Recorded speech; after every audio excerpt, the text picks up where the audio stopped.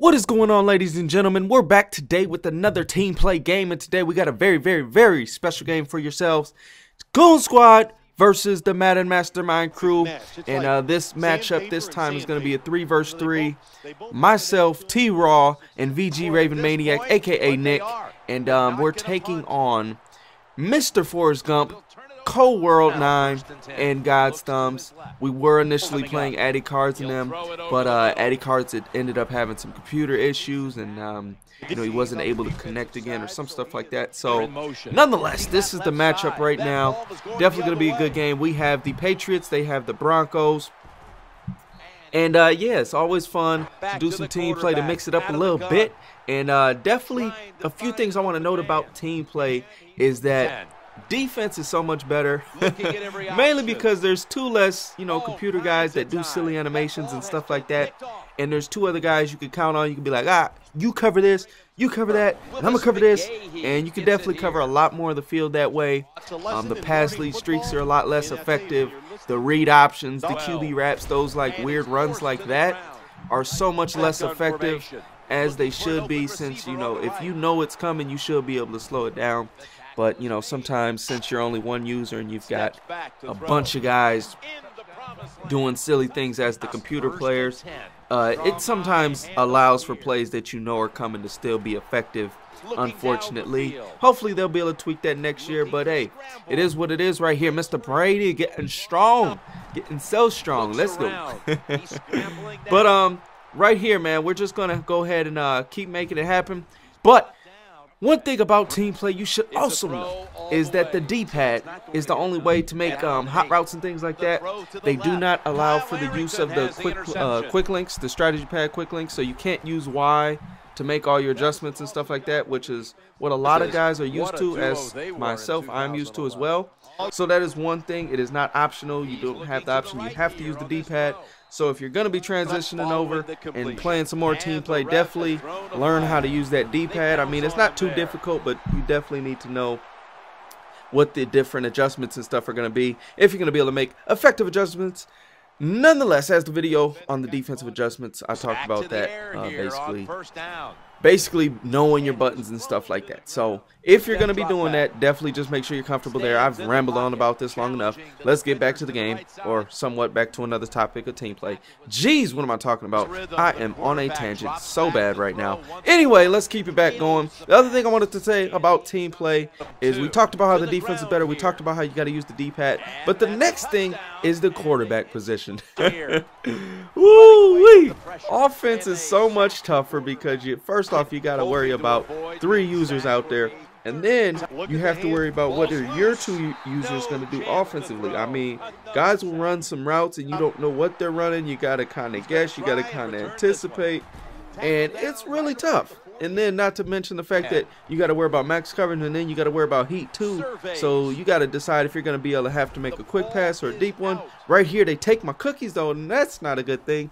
But yeah, you definitely, the quarterback is by far the toughest position in team play. Generally, you're going to throw a lot of picks, but as long as you can put up points on the board, you're going to be doing a pretty decent job as long as you're passing the ball.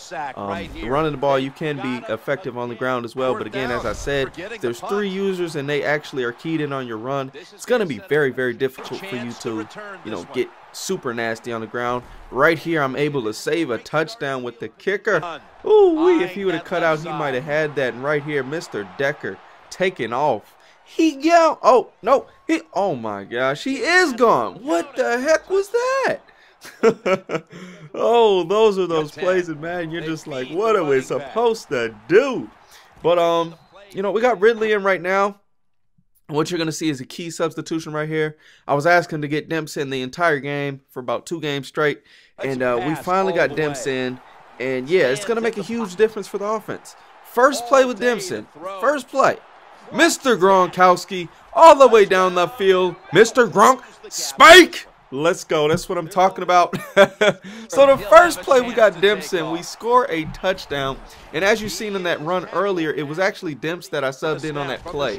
So, you know, he was in for a few plays, and we scored a few plays. So definitely, you know, you got to put the best personnel in that's going to lead to your success on both offense and defense, you know, depending on what you're looking for. depending on what you're looking to do. Do you want speed? Do you want a possession guy? Whatever it is that your offense is or defense is, whatever is going to be most effective for you, use those guys. You know, two guys using two different schemes might use the same players, but they might use them at different spots on the field. Or they might use different players. Really depends. Now this is the second play with Mr. Dempson, and again, we are all the way down the field. Gronk! Spike! Oh man, me and Gronkowski were finding each other all day long. Definitely had a nice connection going there. A lot of dink and dunk passes since they were playing a lot of coverage deeper down the field, so that made it possible. And how look at next year, all I want to do is see my defensive players actually make a play on the ball when there's a fumble. The offensive players not be psychic, or if somebody's going to be psychic, make it both sides. Don't make the offense psychic and the defense really, you know, not that bright when it comes to actually trying to recover a fumble, because this year it's really bad. It's definitely very tough for the defense to get it. The only time you usually get it is if you've got a few players in the area and they don't have anyone in the area, but generally speaking, the offense is going to recover a majority of the time. Not sure why that is the case. Right here we find Gronk in the flat again, and ooh, stiff arm me, sir. That man there has 3 touchdowns on the day. Great game for Mr. Gronkowski. Right here they go ahead and, oh man, look at that catch. That was a beautiful thing. You might want to rewind that. Went ahead and caught it straight over my man's, but then we start bringing heat after that, and it is getting rough for that quarterback over there. I think Cole was the QB, so it's 4th and 30, and Mr. Mayo gets his 8th sack of the game. So again, we're bringing a lot of pressure. Right here we try to thread the needle and we're unable to do so. And throw the pick. Oh my gosh, I'm slipping. But now I want to talk about this Super Bowl. What are y'all predictions? What do y'all think is going to happen? I'm hoping the Ravens win. I think they're going to win in a close game, but I could easily see them getting blown out, and I could easily see them, you know, getting a nice double-digit win over the Niners as well. Really depends on how they're going to respond to that read option and that stuff right there, because I really just don't see, you know, Kaepernick just dotting them up like he's been dotting up a couple other teams. I really do think it's going to either be a really low-scoring game, or it's going to be some back and forth, or it's going to be a blowout. One of those 3 things is going to happen. Those are pretty much the only things that can happen. So, yes, I'm being very, very general here. But, as I was saying, man, I just really think that it's going to be a defensive game. The last time they played last year was a very, very defensive game. And I think whatever defense plays better is going to end up winning the game. But at the same time, I think it's going to be dependent upon the offenses to put the defenses in a good position to win. Because last time they played, I think San Fran ended up winning the game. But, you know, the Ravens just couldn't get first downs. And it really wasn't their defense's fault. It was more or less Flacco and those guys not being able to at all move the ball down the field. And there's only so many times your defense can stop the opponent from moving half the field and, you know, getting an easy 3. It's going to be a field goal match as well. So, you know, whoever is able to capitalize on their field goal opportunities, I think that's going to be crucial. But, hey, it is what it is. I'm hoping the Ravens win. Get Ed Reed him a Super Bowl. That'll be dope. But that's going to wrap this game up. Y'all go ahead and leave y'all, you know, predictions in the comments below, and we'll go ahead and check those out, see what you guys get. Possible score predictions, things like that. We'll see whoever is the closest. If anybody guesses the score exactly, I will give away a free ebook. And till the next time, man, great game, Goon Squad. Great game, Madden Mastermind crew. Hopefully you guys enjoyed this. Till the next time, this your boy Monster Chappie. We gone.